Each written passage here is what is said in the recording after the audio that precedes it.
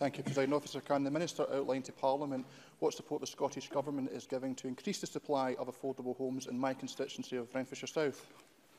In Renfrewshire South, Presiding Officer, we of course are doing what we're doing right across Scotland, and that is increasing the amount of resource that we are giving to every council area, including Renfrewshire, to ensure that they have the stability and the comfort of knowing what they are going to receive in terms of money over the next number of years. That gives them the ability to plan in some depth. Many local authorities are doing extremely well in terms of delivery already. Others, with housing association partners, are taking a little longer to get plans in place.